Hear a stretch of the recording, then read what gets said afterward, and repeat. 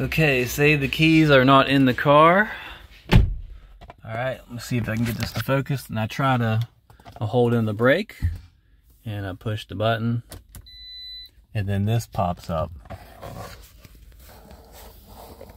If I can get it to focus.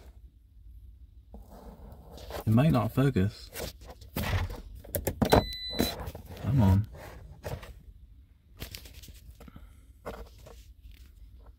Come on.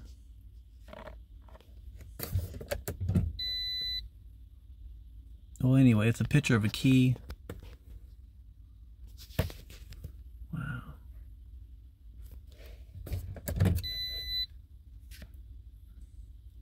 There it is, exclamation point and a key. That's because your key is not within the car. Oh my goodness, so let me get my shoes on. Anyway, so now since you got the key, which you can turn on your car, if you ever have trouble, like your battery dies in your key fob, you just push your key fob against the start to stop while you see. Now it starts up, but we don't want it to start up because we're all right. So yeah, so that's how you start your car. That's what happens when there's no key. Thanks for watching. Like, subscribe, and enjoy your day. Enjoy your day, because as a human being with keys make connections, electrical connections, mechanical and electrical connections to enable your battery, probably your starter, hence the name starter, alternator possibly, the various computer systems, all connected. So when you turn that key, press that button, your car, it turns on, and then something wonderful happens. It starts the process of the fuel, air, spark with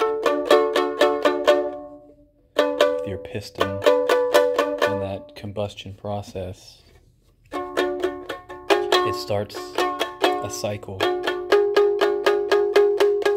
of the piston going down from the explosion, from the combustion of the gas, which is your fuel, the air, which is the gas too. It's liquid fuel, into the gas, which is the oxygen or nitrogen atmosphere, just the atmosphere that's all around us. The air, fuel, air, then the spark. Diesels really don't need a spark, but a regular unleaded 4-cylinder or 6-cylinder, whatever. You get that spark, air, and fuel, and you have a time it, so you have time detonations, which push down a physical piston, and that goes down, and it's connected to another mechanical, physical, metal part, which is the crankshaft. Crankshaft turns. It's all connected. Eventually goes to the differential. And eventually it makes its way to the wheels, which spin, which is the entire point of the whole process, is to make your tires move, go round and round, accelerate. That's the whole point. And then it's, once you get the process started, all from having your key, all from starting your vehicle, it's a self-sustaining process where the explosions, the detonations, they keep happening until you run out of fuel, run out of air, or run out of spark. How do you run out of air? simple. You create a vacuum. I'm not exactly sure about that process, but I know the key has a battery in it, and the key fob. You have the physical key, which you can take out of the key fob. You still got physical key. It's like a little slither of metal. The newer cars have the push button. So you use the push button. You hold in the brake and you push the button. You hold it for a few seconds and it starts the car up. If the battery's dead, if the battery is no longer having its chemical reaction inside of it, then the energy is not transferred, and the battery doesn't work. So it's no longer stored energy.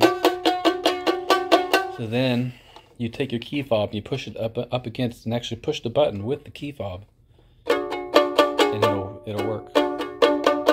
It will work. You don't even need a battery in your key fob. It's a built-in thing. It's like an emergency type of thing. I don't know if it works all the time, but it works.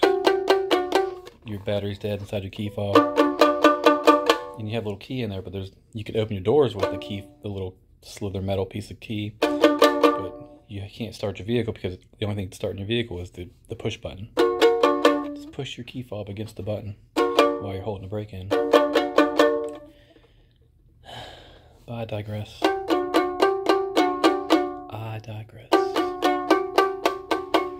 So if that pops up on your dash, the little exclamation point and key picture together, it's red. It's red. Red means caution or warning or bad. Well then, your key's not registering. It's too far away. Sometimes I'll lose my key in the car. It'll fall between the seats. I can't find it, but the car will still start up because it's within a certain radius, a certain circumference from the computer systems, the sensor, the monitor, that kind of thing, or whatever. It's a wonderful thing.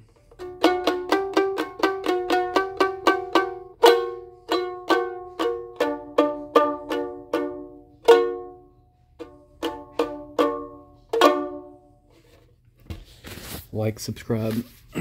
Thank you.